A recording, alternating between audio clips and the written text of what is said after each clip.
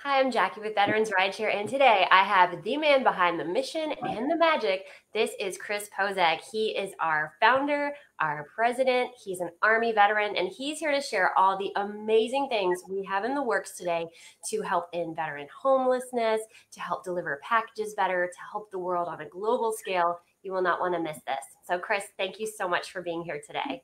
Thanks a lot for taking the time, Jackie. I sure appreciate it.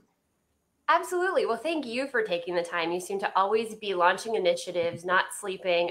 I don't even know how you do it. Yeah, this morning was a little extra early one. This morning, I think it was like 1:40 that I awoke from my slumber. That's incredible. It's probably because you always have ideas on how to make the world a better place. That's my theory. Yeah, there's a lot of stuff that goes on in my brain, so it'd probably keep a lot of people up, probably 24/7 sometimes. Well, I think it's pretty exciting. So, for those of you tuning in, I mentioned Veterans Rideshare. That's just one of many entities that Chris is running, and it's just amazing. We've got VRS trucking as well. We've got Pentagon rides. We've got patriotic villages. We've got VetX coming, which is like FedEx, but with veterans. So, Chris, I'll really kind of let you dive in with which initiative you'd like to start with first, because I just can't wait to hear what. Well, you know, everything has time and place on how it must be built, and Veterans Rideshare had to start so that we can get a concentration of vehicles and personnel throughout the state. FedEx has been on my mind for almost as long as VRS has, but to provide people an overnight package delivery service without the network to be able to execute, then you're going to have a service failure. So I had to just put that on the back burner and table that one for a little bit later, 4 years ago. And we're a little bit later now, far slower than I wanted to be, but nonetheless, we're about on the cusp of it. Basically, FedEx will provide an overnight package delivery service that'll be less expensive than FedEx and UPS, higher level of service with tracking abilities, so on and so forth, like they have now, but they didn't have when I originally came up with the idea. And it'll put more veterans to work to accomplish the mission. So since Scott West has done an amazing job building out portions of VRS and getting some school route contracts throughout the state, as well as additional new business with hiring some of the marketing people and so on and so forth. Now, since we'll have a concentration of vehicles and personnel throughout the whole state, now all we need is, in order to make FedEx a reality, is that sort location. That sort location will be in the middle of the state for logistical purposes, meaning that there'll be a car coming up from the Calexico Brawley area. There'll be that will connect with the car in the San Diego area. That San Diego car will roll up to Central California, as well as cars from Los Angeles, from San Francisco, from Inland Empire. And they'll all converge on the sort location at night, arrive about midnight. The sort personnel will sort all the packages that go back to the respective locations where they have to be delivered. And then the morning crew will get them delivered.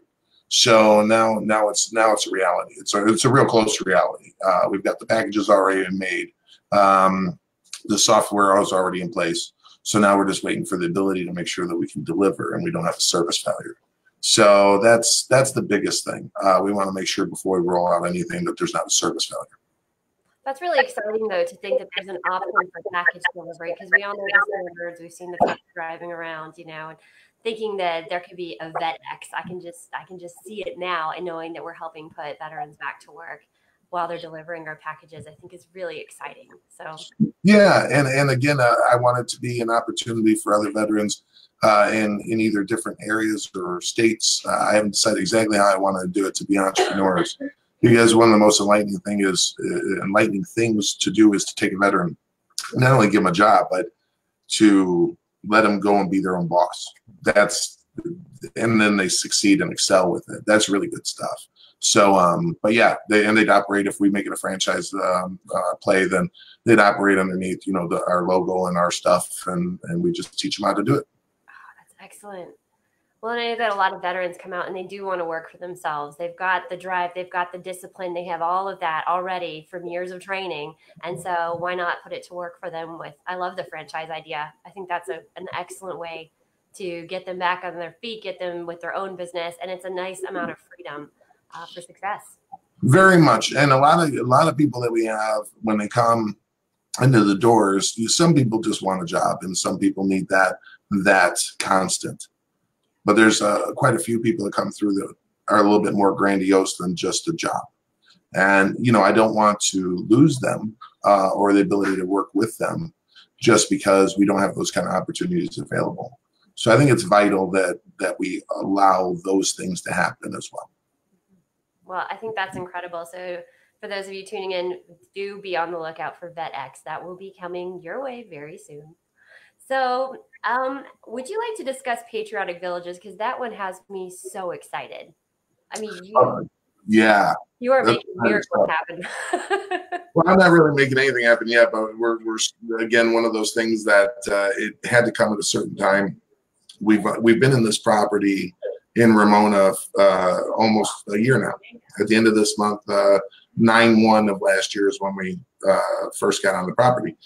So we needed space in order to be able to attempt to build houses that were self-sustaining, green energy, and all of that stuff was just crazy stuff in my head a few years ago. And so we moved in, we got our first truck by happenstance through a weird course of events. We then had to concentrate on VRS trucking more so than anything else. And it was thrust upon our shoulders, and I got big shoulders, so I was all over carrying it. But but Patriotic Villages is now it's time. My brain just can't stop thinking about how to put it all together. And the first thing is that and none of this technology is mine. This isn't like, oh my God, I came up with this great thing. It's not how it is. Basically, people started developing ways to recycle plastic and make all kinds of things with it. There's a company out of South America currently that builds basically giant Lego blocks, and they use that to create houses.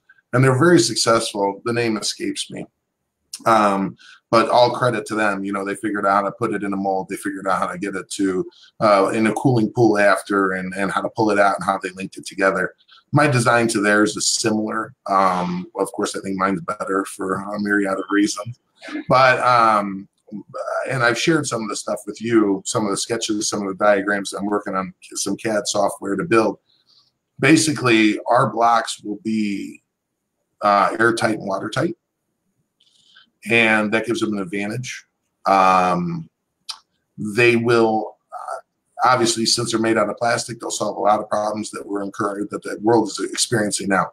So you've got a lot of these stories that Texas size pile of garbage is in the Pacific Ocean. You've got Indonesia with three of the most polluted rivers in the world are right in that country, and it's not a very big country. If you watch a video of that stuff, in one of the videos, as the river runs through the center of the city, you can't see water. You can only see the plastic and trash. Oh my gosh. So there's problems. And then they're talking about now in the rainwater that they're picking up plastic in that throughout different areas of the world. So there's problems that need to be addressed. And the root of that problem is these guys and girls sitting on the side of the street. What a travesty, really. So to build houses out of the plastic and then to power through green energy, solar or wind, however we have to do it. Originally, when I started all my calculations and all my crazy stuff that's in my head, I came up with it was going to be 6 panels. Well, it started at 12, but then I got it down to 6 solar panels per house. Because one of the things that the houses need to have is the ability for air conditioning and heat. So when we started, and we needed similarly, conversely, we needed that same thing in Ramona for the office space, because the office that we have, the big warehouse, didn't have any air conditioning or heat. So, the team here was it was not a good situation. So when I started hunting for split systems, one of the things I was looking for is which systems I thought I could produce the most condensation from. to capture that condensation at a water source. So each one of the houses will have a split system, air conditioning, heat system, and also a humidifier built in to where it can collect all of this moisture. So we take the moisture from there, and then we have to take that and make it potable. You just can't take water out of the dehumidifier and drink it. That's going to probably not be very healthy for very long. So we built a solar distiller, and basically the solar distiller uses a reverse condensation process to distill the water. Basically, built a big, huge wooden box. You've got video feed of it. Huge wooden box, black pool liner on the inside made out of vinyl. Put it in the sun in Southern California in August. And all of a sudden, and put glass over the top to make it airtight. And then next thing you know, water droplets will condense onto the glass. The glass is pitched so it comes down to a trough, and it's distilled pure water. One of the problems with distilled water is that it's potable. That's a good thing. It loses some of the base elements that you get through wells and so on and so forth. And one of those ways that I can combat that is by adding some Himalayan sea salt. Himalayan sea salt in small quantities will add back into those base elements, so, because water has some nutritional value to it too. It can have some bad stuff in there too. That's why distilling it is better. And from there, we were able to, per air conditioning unit, gather 5 gallons of, just shy of 5 gallons of water a day in the non-humid Southern California area. And then we were able to distill just over 1.5 gallons a day. It's between 1.5 gallons and 2 gallons. So human consumption is about 0.5 gallon a day. So per unit, per distiller, I can make sure that the veteran and that's the inhabitant in patriotic villages can at least sustain. And then we'll reclaim a lot of the gray water and so on and so forth. So we have the ability now to produce potable water for the boys and girls. And if you don't have water, you don't have anything. Because we can last as humans 3 days without water. We can last, some of us longer than others, 3 weeks without food, but I'd probably last 6. However, the food source is secondary to the water, and then obviously the shelter. So now we've got the shelter through the recycled plastic. We'll be able to create all of the parts of the shelter with recycled plastic as well. Bed frames, dinnerware, plasticware for the mess hall. Anything that we need in there, we will be able most likely to build out of plastic. If not, then we'll use recycled metal. So now we've got shelter, and we've got power through solar. So we'll use solar systems, like I said. And so those are your base elements. And then we turn to aquaponics to fuel a food source. Food source through vegetables, fruits, fish in aquaponics is one of the main necessities. So all those combined will solve that entire purpose. The veterans coming as soon as we have an operational deal, and I anticipate myself to be one of the first ones to live in it for a week to make sure it's all good before I put anybody else in there. But then we'll go searching for some veterans and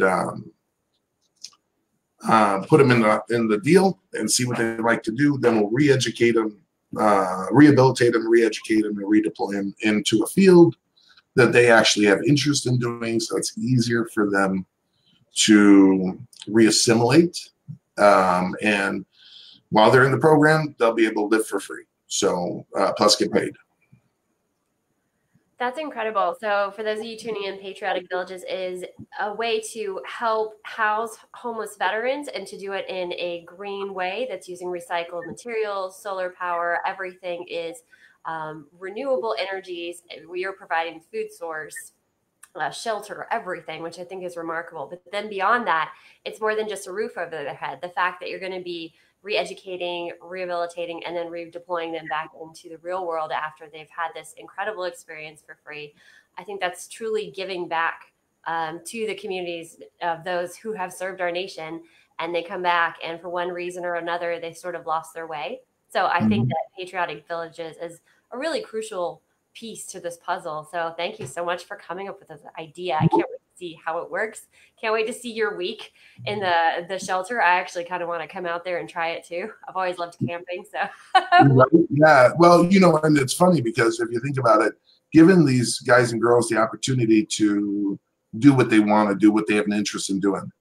Sometimes, you know, when you go in the military, if your ASVAB score isn't right or there's not enough slots or whatever, you really get sometimes pushed into a job that you didn't want to do. Just because you're a diesel mechanic, that doesn't mean that that's what you wanted to do.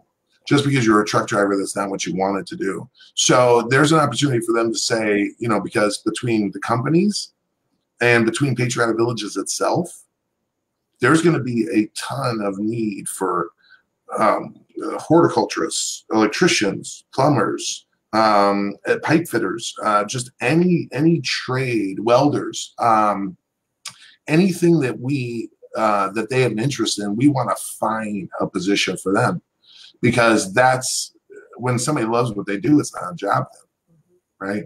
So if we can make that happen, that'll be perfect. That's incredible. Well, I love the mission. I love what you're looking to do, and that you're looking to take all of this awful waste that's just laying around and repurpose it for something good. And then you could even go on a bigger scale. I know this is something you've looked at doing as well. Once you've got these units built and you've got this wonderful mold, you can help disaster areas. Could you talk about that a little as well? Yeah. So my thought is that the number one, there's a lot of different things. First and foremost, when we start building the houses, that gives us the ability to have those veterans that are going to be in those jobs to build those blocks, the ability to take those and sell them as a kit, basically, for really anybody. And it's a way for them to generate money for Patriotic Villages, because eventually we're going to need more money to put one in every state across the country. And it's imperative that the Patriotic Villages for the veterans is the first step to make sure proof of concept, but we can help all the homeless people. We can help all the cities with homeless people laying on their streets that they don't want laying on their streets. The homeless people really probably don't want to be living on their streets. And also, to be clear and frank, the villages isn't going to work for everybody, because some people are in positions because they want to be, not because they just by happenstance are. So Patriotic Villages isn't going to be a cakewalk. It's, you know, they've got to do stuff. They've got to be part of the community in order to make it work. And they've got to be a valuable source in that team in order to make it work and pull across the finish line. But as far as natural disasters, you know, you see Red Cross and FEMA and all these places that ship all these when there's a hurricane. The displacement in New Orleans when everybody was staying in the dome there, when people are displaced and got to travel 300, 400, 500 miles in order to get to an available hotel, all these things, you know, the material can be used to create cargo containers, and you can drop these anywhere. Coincidentally, of course, FedEx, when it becomes national, will need planes that will be big enough to drop these. So, you can ready make these kits. They land on the ground, and there's pictographs. So regardless of language, capability to put anything together, mechanical smarts, anything like that. You take this off here, you put it here. You put this here, you put this here. Next thing you know, everything's in the kit. The house, the power, the water, and the ability to create food, not right away. But that doesn't mean that some disaster relief, MREs, for lack of better terms, you know, meals ready to eat in the military, that doesn't mean that those can't be included to sustain a family for 30 days or something like that. So you'll have these ready-made kits that people could put up in 3 hours, 5 hours, and it will have everything in there, including everything from the inside. Third world countries, you've got 8 billion people on the earth. You've got 3 billion connected, internet, Join Me apps, and Google Hangouts, and all these things. I would imagine that if you could cooperate amongst 8 billion instead of 8 billion instead of 3 billion, that you would have a lot more success and efficiency in finding solutions to the world's problems, disease, cancer, anything. if you're only got 3 billion people connected, but you can connect 8 billion between these getting shipped and having an internet connection and the ability to turn on a computer that nobody's ever seen before. But between pictographs and the language that you can put on the computer to walk them through based upon where you're dropping the containers, I think that you can connect a lot more than 3 billion. That's for sure. I don't know if you get all the way to 8, but I'm pretty sure you can connect more than 3 billion. So I think that would lead to a lot of good stuff. That's remarkable. You're always on this mission to keep going, like every day, bigger, better, harder, more effective, a more massive impact on the world. And I just think it's incredible to be a part of the team and to watch this unfold and to be a part of spreading this incredible news, because I feel like this is something that, yes, of course, it'll benefit your local area. It'll benefit veterans, but it's so much bigger than that. That's just the start. And it's an incredible beginning. I think it'd make everybody tired. Tony's laughing about that line. I could hear her. Sometimes when I come up with stuff and then the glaze in their eyes, when I was talking with Tony about this last week before she went on vacation, you know, it's like they look at me and they want to really engage me. And they're like, right, that sounds great. That absolutely sounds great. Can we get back to work now, boss? But you know, I think I make everybody tired. I really do. And sometimes when I feel that way, then I just go in what Tony calls the lab, and I go back to the lab and just start doing stuff. And then I'm like, oh, here you go. I did it already, so you don't have to hear about how it's going to work. Here it is right here. So, you know, there's always a next step. There's always something else, and all of this leads to the next thing. But eventually we'll get to where we want to be, and then I don't know what I'm going to do. I'm going to be bored, I guess. I have a feeling you're just going to keep finding constant inspiration. You don't seem like you're ever going to stop. This is who you are and what you do, and I love it because we need more people like you in the world. Well, Scott West and Tony were making fun of me earlier about time travel, so you know, I guess I could start on that too. You could. Give me the afternoon to have that one figured out. I love it. So here we are. We're helping military families, helping veterans. You yourself are a veteran. You've got all sorts of non-emergency medical transport, freight transport. Now you're looking at package transport, and then housing, feeding, rehabilitating veterans. I love it. There's just no end to it, and there doesn't need to be end. Like, just keep going. And I know your team is behind you, whether tired or not. Exhausted, yeah. Yes, they are. There's no doubt about it. And that's one of the things that having the right team behind you makes everything possible, or it makes everything impossible. Yeah. It's just not a question of anything other than, you know, part of that connecting of the world and Veterans Broadcast Company.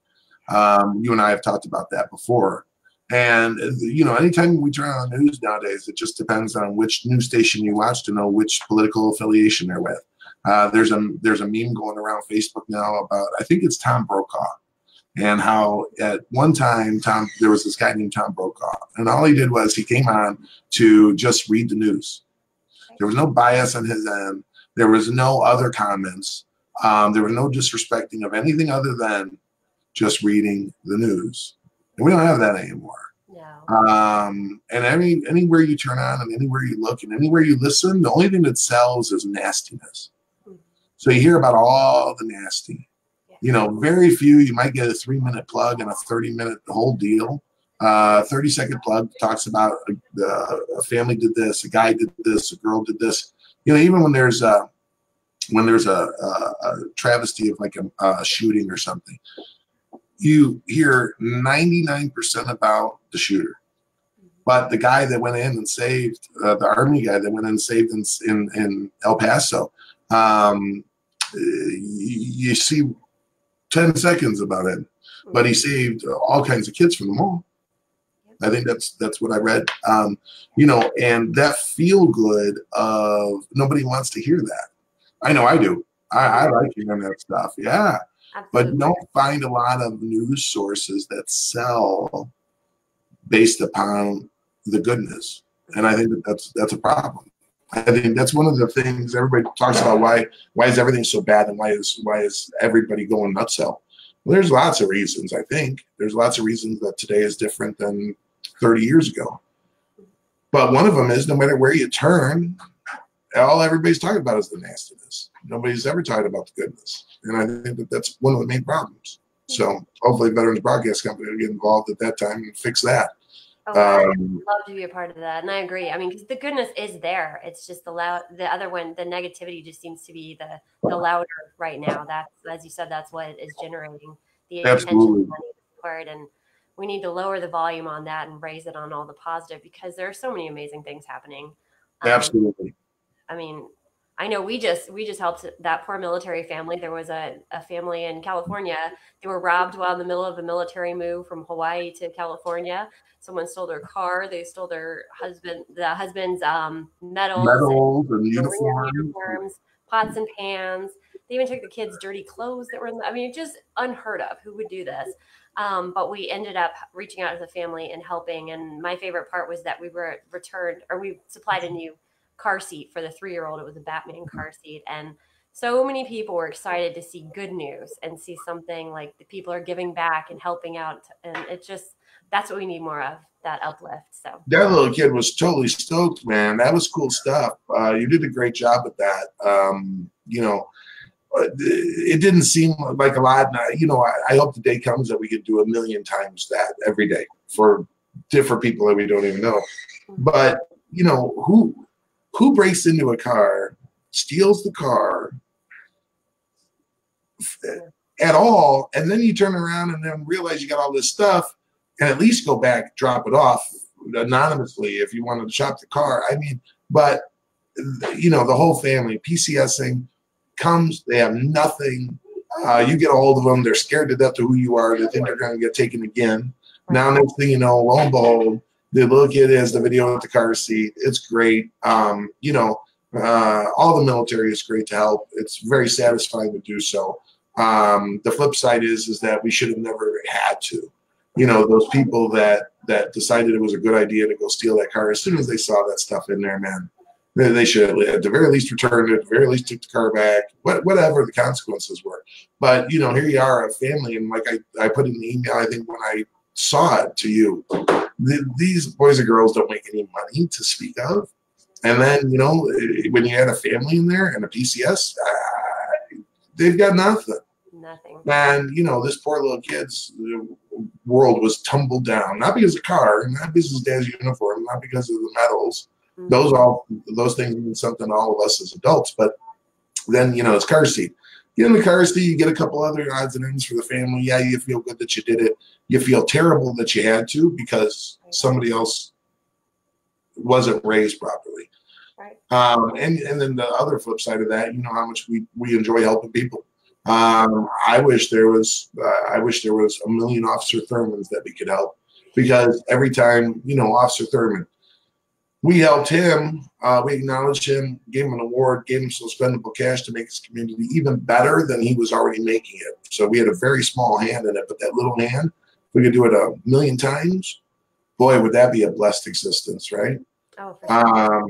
And I'm sure that the kids, I haven't seen any videos. I don't know if we got any from him with some of the stuff with the kids and stuff, but you know, he's Community Advocate Award is great. That man is the community advocate. I mean, he's amazing.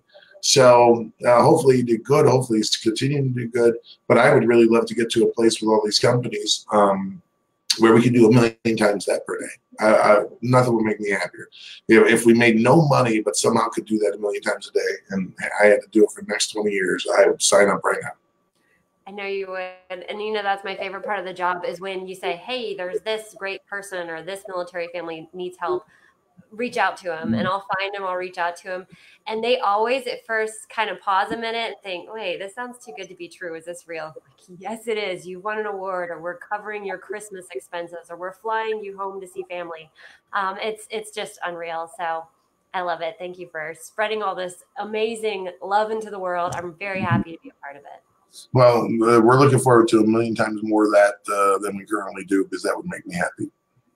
Fantastic. Well, gosh, I think we covered a lot of the amazing things we've got in the works. That I can't even imagine what it's like in your brain right now. Well, I'm thinking that I got 79 things already that since we've been sitting for 30 minutes, that I got 79 more things pop in my head. You know, so it's just a question of put them in priority order and Make sure that you have, again, the right team, the people around you trying to build things. If you don't have the right people, it doesn't work that well. If you've got the right core people, and employees are always a challenge. California has some very, very significant challenges when it comes with employees. Trying to get everybody to understand the mission, and maybe, I don't expect everybody to lead it, but to get them to at least be thankful that they're part of it, that would probably be the biggest hurdle. Getting them to show up on time. And this is employees overall. Getting people that care, getting people that want to work together, getting people that will go above and beyond. One of the things that Wounded Warrior, and I don't know if you know this, Wounded Warrior Foundation, who did a lot of good for our vets. I know that they had some negative press about how much money the CEO spent and all that kind of stuff. But one of the things that they did was every employee had the ability for goodwill, and I believe the number was $250 a day for a veteran in need, without question. And they all had a debit card or a credit card or whatever the hell they had. So they could see a veteran on the street and go get them a hotel room. They could see a veteran on the street and go get them a meal. Without question, there was no approval process for that because that was their mission. So based upon the that opportunity for them, I think that was a real good thing. And I would love to promote that kind of spirit amongst us, because we all come across day to day veterans in need of something. So that I think would make me real happy if we could do something like that. I would love that. And that just, the numbers would increase suddenly, because it's not just one off here and there. It's everybody every day with this opportunity to give back. Absolutely. That's good. Well, I love it. I feel like we're definitely, I would say we're a company to watch. We're many. You've just got your hand in every cookie jar here. I love it. Just creating so much good for the world, for military families, for veterans, and just for mankind in general. I feel like you're really paying it forward, and it's very important. Again, we need more people like you in the world, Chris. So thank you. Well, I appreciate that. That's very kind. I wish that were true. But, again, all the stuff that we come up with, I told you we're working on a proprietary power source for the villages. I want to make that stuff kind of like Elon Musk does, all open scale, available for anybody to replicate. I think that's important. Working together to accomplish goals, many people, many hands make light work. So letting people work together on their own thing, their own ideas. Hey, buddy, how are you? And, I'm actually talking with a guy that I found on YouTube that builds things out of 3D printers. And, one of the things that he built was a Tesla turbine. That's exactly what I'm thinking for the villages to increase the power output. And him and I have been cooperating over some general ideas about turning a Tesla turbine into basically an alternator. So yeah, pretty cool stuff. This guy's pretty sharp. So hopefully we can work together and get something grand out of it, and then pass it along to others so they can improve it even more, and the world's a better place. That's the goal. That's the goal with everything that we do. Make a difference and make it better. That's it. Phenomenal. Well, fantastic. Well, I thank you so much for your time today. I really appreciate it. Do you feel like we covered everything? Yeah, I don't think that there's a ton more. There's always stuff that can be dug into deeper. How you can do this, how you can do that, how you can do this. Everybody gets a little frustrated with me at times, I think, because everything's in my brain. Sometimes I can't articulate it even. I can build it. I can do it, but sometimes I can't articulate it. So if anything, the one thing I need to work on better is being able to articulate things so that I can get more help on the projects that I do. And if I could do that, then obviously that would be a lot easier as well. So no, again, I'm excited about everything that we've done. I'm excited about everything that we got going on, and I'm even more excited about what the future holds, because when I tell people I'm gonna make this, or I'm gonna do this, and this is how we're gonna, then they okay. I told you, the glazed over look sometimes, and I get, yeah, sure. Then all of a sudden it works. Yeah. And then they're like, Oh, that, yeah. And then you get to the point where people just assume it's going to work because I tell them it's going to work. And then there's like no more surprise. You know, Tony and Scott West were talking about the other day. It's like, yeah, no, if you tell us you're going to do it, we know you're going to do it. True. You're Yep. word. Yeah. And I told him I was going to bring a fuel deal across the board that's going to save us about $20,000 a month in fuel. Wow. And when I started it, which was less than a month ago, they said, oh, yeah, sure. And then I get an email and where the guy agreed and the math of it. And they're like, well, yeah, you told us you were going to. No surprise. So, yeah, so a little fun. But no, I just love everything that we're doing. Fantastic. Well, thank you so much. I do appreciate it. And you know what? I feel like you've done a wonderful job of articulating. And if you think of more things later, that just gives me another excuse to interview you again at a future date. I can't wait to build the first house and put cameras in it and then film and monitor the broadcast that first week in the village. I want to know how it's going to go. I'm excited about being the guinea pig for that whole ordeal. That's going to be incredible, and it's going to be fascinating to watch. I'm certainly looking forward to it. Yeah, absolutely. All right, Jackie, I sure do appreciate your time. You have a great day. Keep making everything good. All right, you too, Chris. Thank you all for tuning in, and I hope you have a wonderful day, Chris. Thanks again for your time. See you guys.